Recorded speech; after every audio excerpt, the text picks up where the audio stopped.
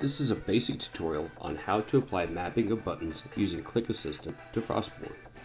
This first window has several key components you should be familiar with. The top right is the load button. This allows you to load a mapped layout previous save. The action interval time, based on milliseconds. This is the time the app recognizes between actions, so keep it 4 milliseconds. Delay start time, 0. Loop duration, 0. Stop script after 1 time. Start service. In order to use Click Assistant overlay, you should click Start Service and each time you map an option. Next to the load button is a paint roller. Click it to change what loads on the application overlay.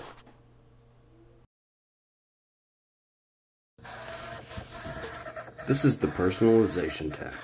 In the Center tab, let's see the order of controls.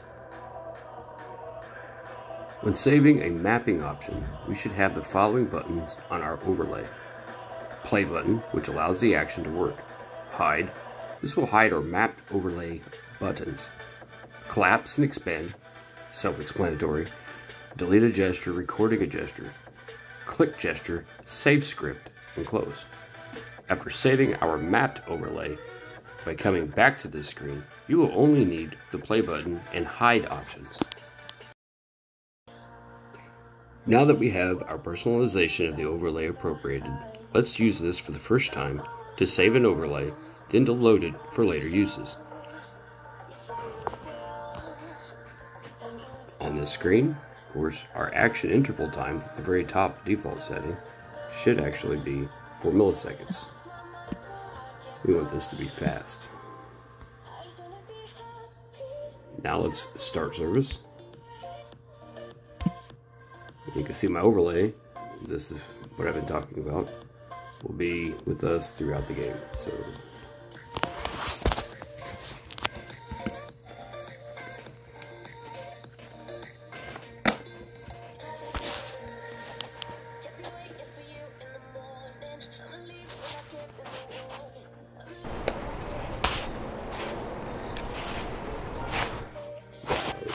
loud, a little bit.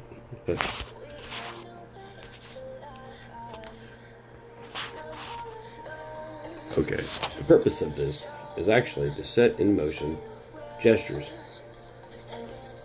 Mapping. I can delete this, so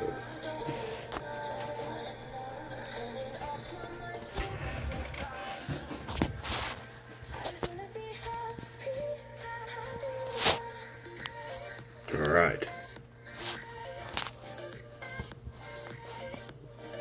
Let's start with our first gesture. I'll take this one and I will put it over the top of my inventory button. By doing this, later I can move it. So then, cancel. 2. I like to keep it right here. That way I know always whatever item is inside this inventory slot will always be used whenever I hit the play button later on. Click use and click exit. So then I'm going to take the 1 and move it back down to my inventory slot, and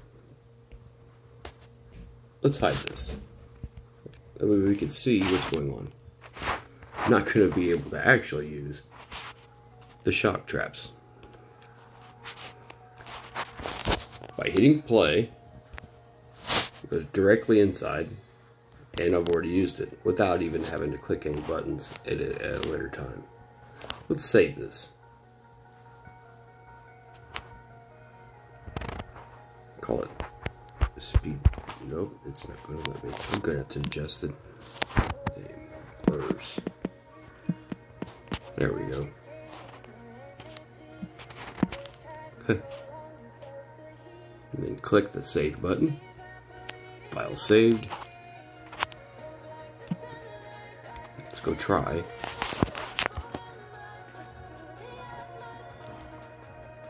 Now go to the personalization screen.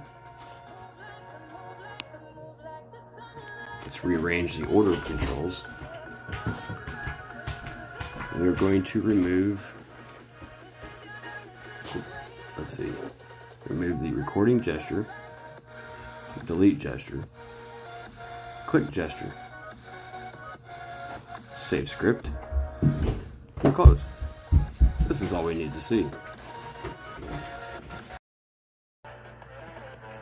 Now that we have saved our mapped buttons, let's try out Click Assistant without the large overlay save menu to maximize screen visibility. Of course, our overlay has only 3 options: to play, to hide, and to minimize. We will go back here to the start service on initial startup. Start service.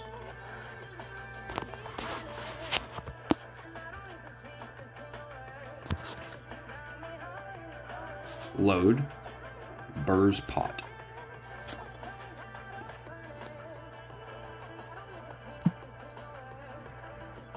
Start app.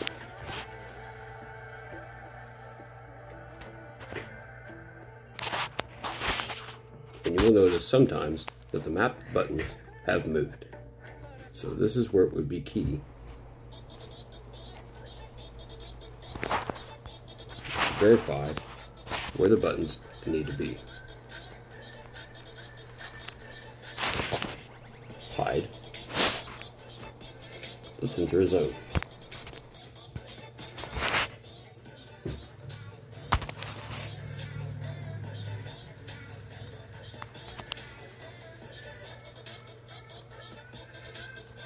Now that you have used my speed potion, I'm not going to be able to use my berserk, but I can switch anything into that position and then quickly use it.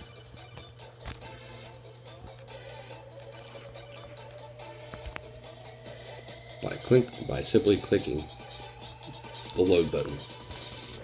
Hope you enjoyed this. How to use Click Assistant.